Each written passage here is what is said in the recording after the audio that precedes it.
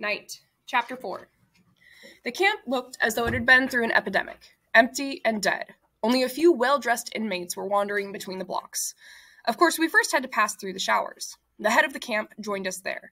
He was a stocky man with big shoulders, the neck of a bull, thick lips, and curly hair. He gave an impression of kindness. From time to time, a smile would linger in his gray-blue eyes. Our convoy included a few 10- and 12-year-olds. The officer took an interest in them and gave orders to bring them food. We were given new clothing and settled in 2 tents. We were to wait there until we could be incorporated into work commandos. Then we would be assigned to a block. In the evening, the commandos returned from the work yards. Roll call. We began looking for people we knew, asking the veterans which work commandos were the best and which block one should try to enter. All the inmates agreed. Buna is a very good camp. One can hold one's own here. The most important thing is not to be assigned to the construction commando, as if we had a choice. Our tent leader was a German, an assassin's face, fleshy lips, hands resembling a wolf's paws. The camp's food had agreed with him. He could hardly move, he was so fat.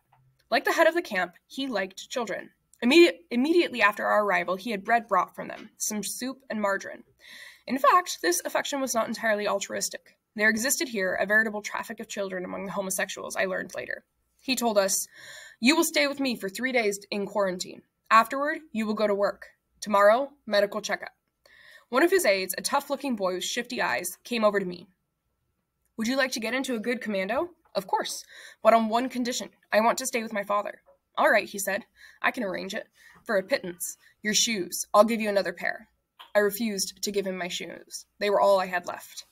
"I'll also give you a ration of bread with some margarine." He liked my shoes. I would not let him have them. Later, they were taken from me anyway, in exchange for nothing that time. The medical checkup took place outside, early in the morning before 3 doctors seated on a bench. The first hardly examined me. He just asked, "Are you in good health?" Who would have dared to admit the opposite? On the other hand, the dentist seemed more conscientious. He asked me to open my mouth wide. In fact, he was not looking for decay, but for gold teeth. Those who had gold in their mouths were listed by their number. I did have a gold crown. The first 3 days went by quickly. On the 4th day, as we stood in front of our tent, the capos appeared. Each one began to choose the men he liked. You.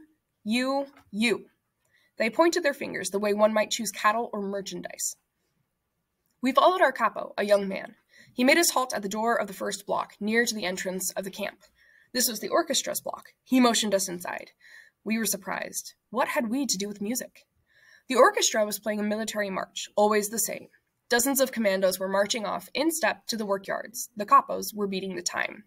Left, right, left, right. SS officers, pen in hand, recorded the number of men leaving. The orchestra continued to play the same march until the last commando had passed. Then the conductor's baton stopped moving and the orchestra fell silent. The capo yelled, "Fall in!" We fell into ranks of 5 with the musicians. We left the camp without music but in step. We still had the march in our ears. Left, right, left, right. We struck up conversations with our neighbors, the musicians. Almost all of them were Jews. Juliek, a Pole with eyeglasses and a cynical smile in a pale face. Luis, a native of Holland, a well-known violinist. He complained that they would not let him play Beethoven. Jews were not allowed to play German music. Hans, the young man from Berlin, was full of wit. The foreman was a Pole. Franek, a former student in Warsaw. Juliek explained to me, "We work in a warehouse of electrical materials not far from here. The work is neither difficult nor dangerous. Only Idek the capo occasionally has fits of madness, and then you'd better stay out of his way." "You were lucky, little fellow," said Hans, smiling. "You fell into a good commando." 10 minutes later, we stood in front of the warehouse. A German employee, a civilian, the Meister, came to meet us. He paid as much attention to us as would a shopkeeper receiving a delivery of old rags.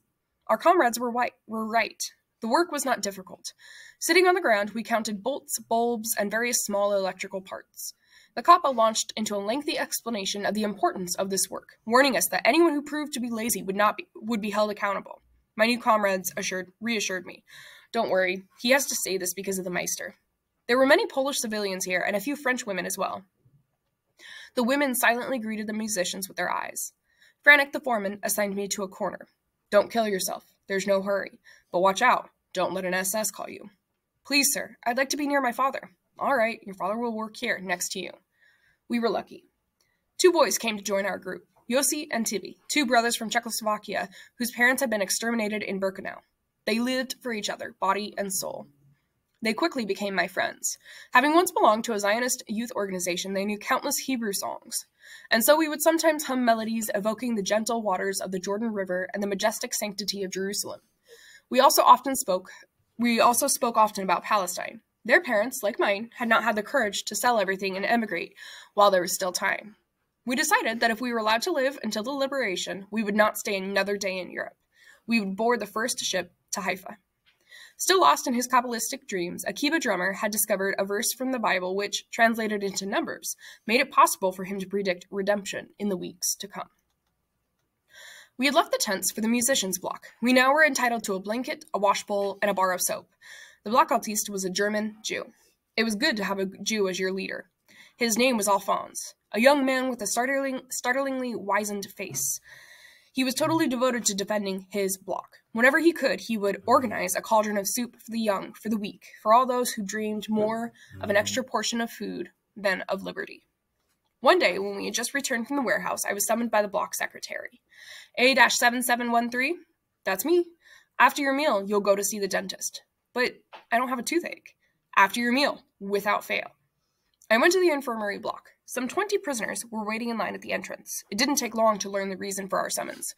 Our gold teeth were to be extracted.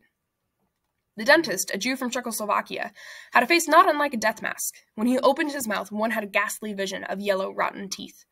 Seated in the chair, I asked meekly, "What are you going to do, sir?" "I shall remove your gold crown, that's all," he said, clearly indifferent.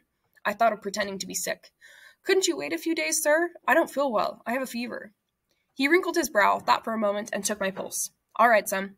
Come back to me when you feel better, but don't wait for me to call you." I went back to see him a week later, with the same excuse. I still was not feeling well. He did not seem surprised, and I don't know whether he believed me. Yet he most likely was pleased that I had come back on my own, as I had promised. He granted me a further delay. A few days after my visit, the dentist's office was shut down. He had been thrown into prison and was about to be hanged. It appeared that he had been dealing in the prisoner's gold teeth for his own benefit. I felt no pity for him. In fact, I was pleased with what was happening to him. My gold crown was safe. It could be useful to me one day to buy something, some bread, or even time to live. At that moment in time, all that mattered to me was my daily bowl of soup, my crust of stale bread. The bread, the soup, those were my entire life. I was nothing but a body, perhaps even less, a famished stomach. The stomach alone was measuring time. In the warehouse, I often worked next to a young Frenchwoman. We did not speak. She did not know German, and I did not understand French. I thought she looked Jewish, though she passed for Aryan. She was a forced labor inmate. One day when Iduk was venting his fury, I happened to cross his path. He threw himself on me like a wild beast, beating me in the chest, on my head, throwing me to the ground, and picking me up again, crushing me with ever more violent blows until I was covered in blood. As I bit my lips in order not to howl with pain, he must have mistaken my silence for defiance, and so he continued to hit me harder and harder. Abruptly, he calmed down and sent me back to work as if nothing had happened, as if we had taken part in a game in which both roles were of equal importance. I dragged myself to my corner. I was aching all over. I felt a cool hand wiping the blood from my forehead. It was the French girl. She was smiling her mournful smile as she slipped me a crust of bread. She looked straight into my eyes. I knew she wanted to talk to me, but that she was paralyzed with fear. She remained like that for some time, and then her face lit up, and she said, in almost perfect German, "Bite your lips, little brother, don't cry. Keep your anger, your hate, for another day, for later. The day will come, but not now. Wait. Clench your teeth and wait." Many years later in Paris, I sat in the metro, reading my newspaper. Across the aisle, a beautiful woman with dark hair and dreamy eyes. I had seen those eyes before. "Madame, don't you recognize me?" "I don't know you, sir." "In 1944, you were in Poland, in Buna, weren't you?" "Yes, but you worked in a depot, a warehouse for electrical parts." "Yes," she said, looking troubled. And then, after a moment of silence, "Wait, I do remember. Iduk, the capo, the young Jewish boy, your sweet words." We left the metro together and sat down at a cafe terrace. We spent the whole evening reminiscing. Before parting, I said, "May I ask you one more question?" "I know what it is." "Am I Jewish?" "Yes, I am. From an observant family. During the occupation, I had false papers and passed as Aryan, and that was how I was assigned to a forced labor unit. When they deported me to Germany, I eluded being sent to a concentration camp. At the depot, nobody knew that I spoke German. It would have aroused suspicion. It was imprudent of me to say those few words to you, but I knew that you would not betray me. Another time, we were loading diesel motors onto freight cars under the supervision of some German soldiers. Eidik was on edge. He had trouble restraining himself. Suddenly, he exploded. The victim this time was my father. "You old loafer," he started yelling. "Is this what you call working?" And he began beating him with an iron bar. At first, my father simply doubled over under the blows, but then he seemed to break in two like an old tree struck by lightning. I had watched it all happening without moving. I kept silent. In fact, I thought of stealing away in order not to suffer the blows. What's more, if I felt anger at that moment, it was not directed at the capo, but at my father. Why couldn't he have avoided Eidik's wrath? That was what life in a concentration camp had made of me. Franek, the foreman, one day noticed the gold crown in my mouth. "Let me have your crown, kid." I answered that I could not, because without that crown, I could no longer eat. "For what they give you to eat, kid?" I found another answer. My crown had been listed in the register during the medical checkup. This could mean trouble for both of us. "If you don't give me your crown, it will cost you much more." All of a sudden, this pleasant and intelligent young man had changed. His eyes were shining with greed. I told him that I needed to get my father's advice. "Go ahead, kid. Ask. But I want the answer by tomorrow."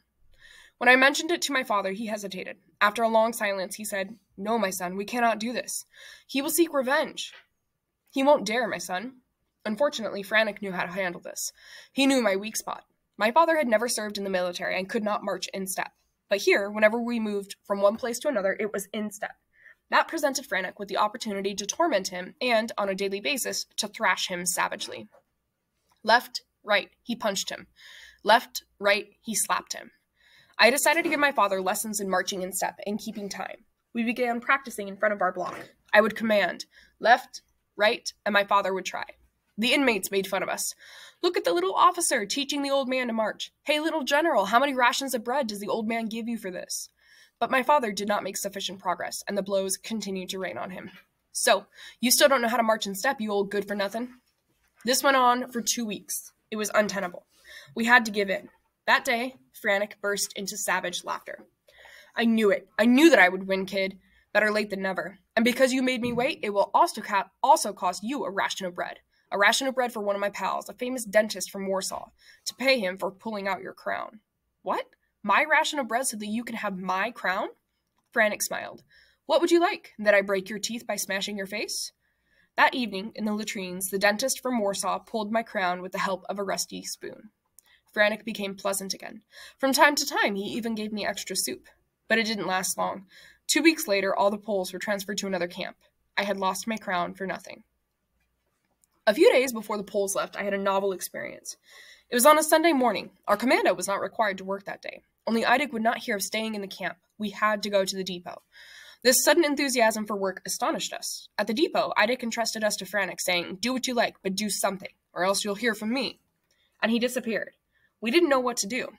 Tired of huddling on the ground, we each took turns strolling through the warehouse in the hope of finding something. A piece of bread, perhaps, that a civilian might have forgotten there. When I reached the back of the building, I heard sounds coming from a small adjoining room.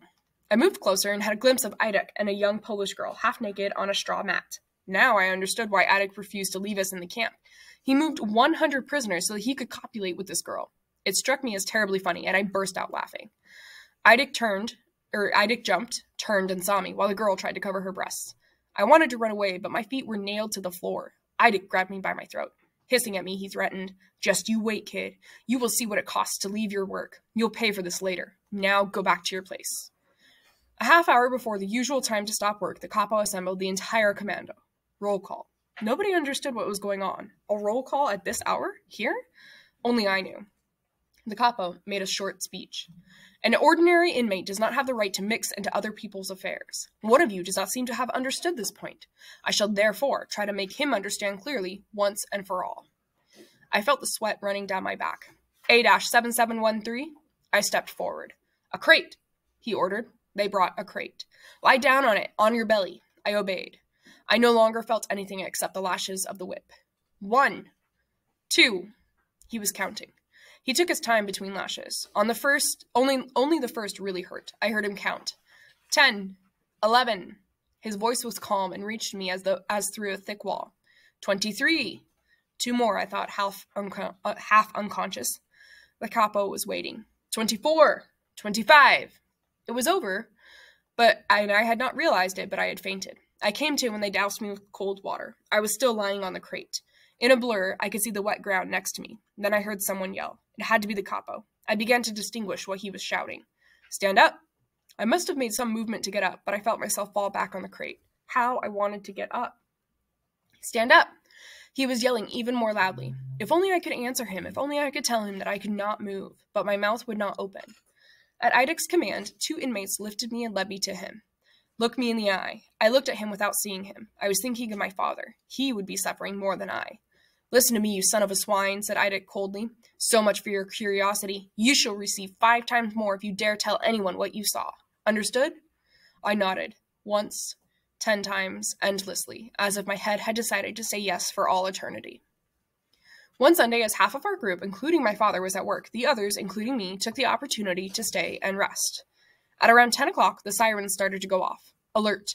The blockautists gathered us inside the blocks while the SS took refuge in the shelters.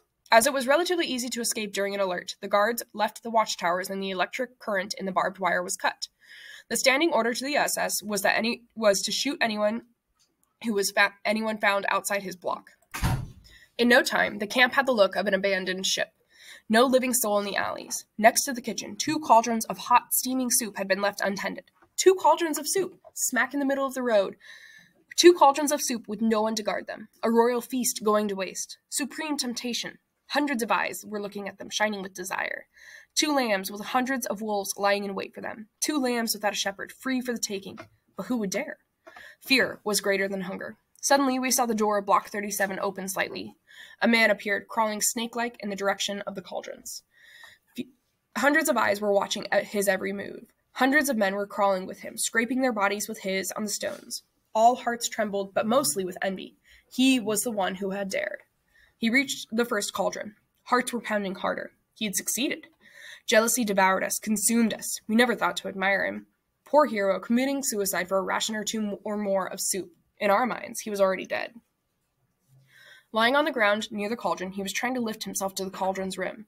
Either out of weakness or out of fear, he remained there, undoubtedly to muster his strength. At last, he succeeded in pulling himself up to the rim. For a second, he seemed to be looking at himself in the soup, looking for his ghostly reflection there. Then, for no apparent reason, he let out a terrible scream, a death rattle such as I have never heard before, and with open mouth, thrust his head toward the still steaming liquid. We jumped at the sound of the shot. Falling to the ground, his face stained by the soup, the man writhed for a few seconds at the base of the cauldron, and then he was still. That was when we began to hear the planes. Almost at the same moment, the barrack began to shake. They're bombing the Buda factory, someone shouted. I anxiously thought of my father who was at work, but I was glad nevertheless. To watch that factory go up in flames? What revenge! While we had heard some talk of German military defeats on the various fronts, we were not sure if they were credible. But today, this was real. We were not afraid, and yet if a bomb had fallen on the blocks, it would have claimed hundreds of inmates' lives.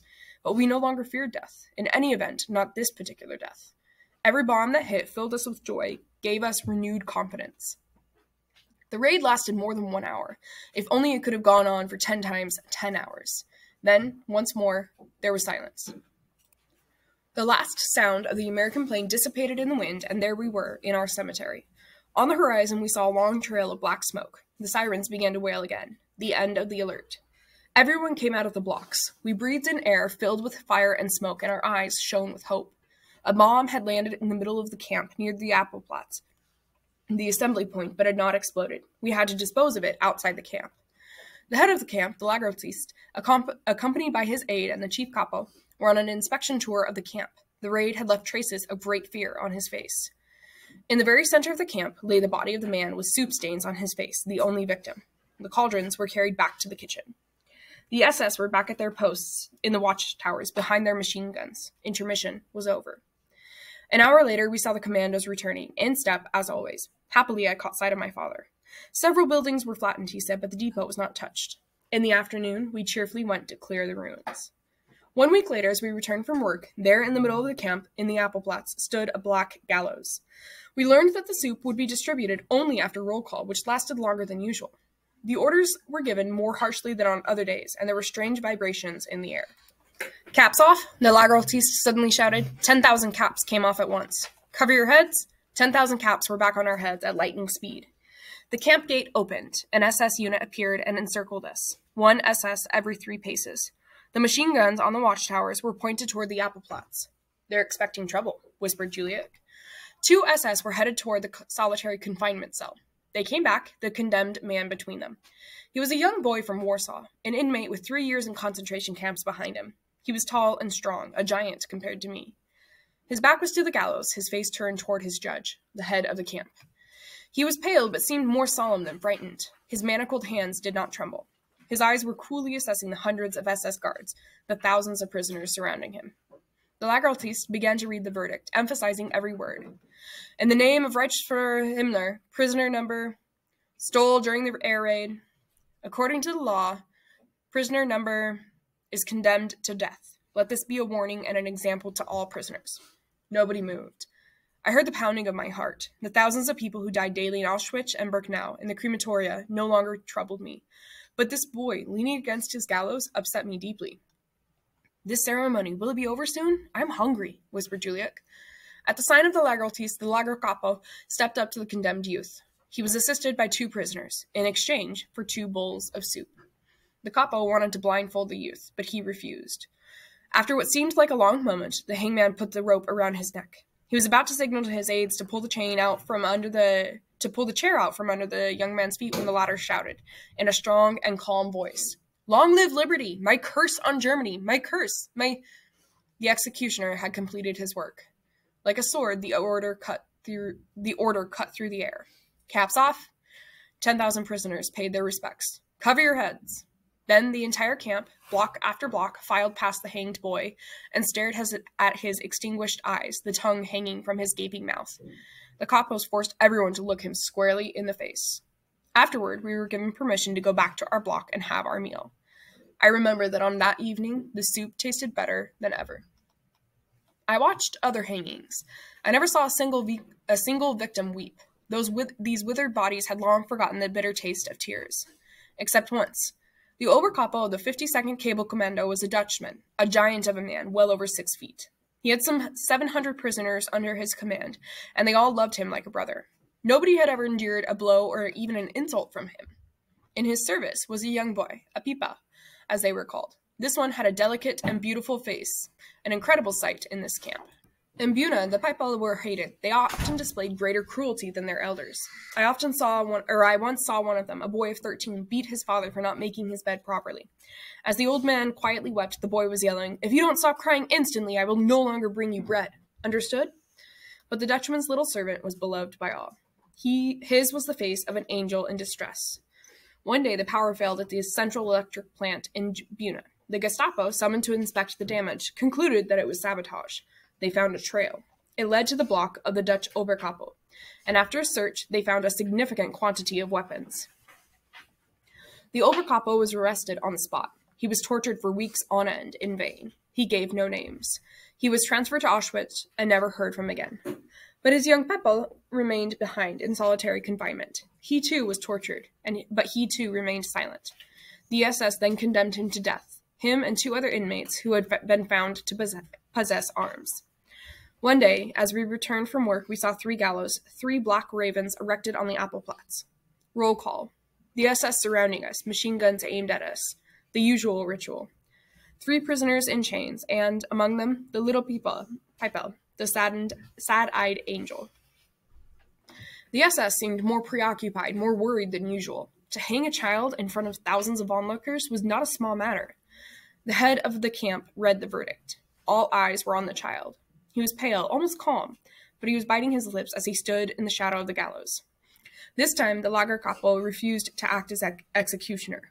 3 SS took his place. The 3 condemned prisoners together stepped onto the chairs. In unison, the nooses were placed around their necks. "Long live liberty!" shouted the 2 men, but the boy was silent. "Where is merciful God? Where is he?" someone behind me was asking. At the signal, the 3 chairs were tipped over. Total silence in the camp. On the horizon, the sun was setting. "Caps off!" screamed the Lageraltist. His voice quivered. As for the rest of us, we were weeping.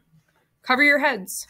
Then came the march past the victims. The 2 men were no longer alive. Their tongues were hanging out, swollen and bluish. But the 3rd rope was still moving. The child, too light, was still breathing. And so he remained for more than half an hour, lingering between life and death, writhing before our eyes. And we were forced to look at him at close range. He was still alive when I passed him. His tongue was still red, his eyes not yet extinguished. Behind me, I heard the same man asking, "For God's sake, where is God?" And from within me, I heard a voice whisper, "Where he is, this is where, hanging here from this gallows." That night, the soup tasted of corpses.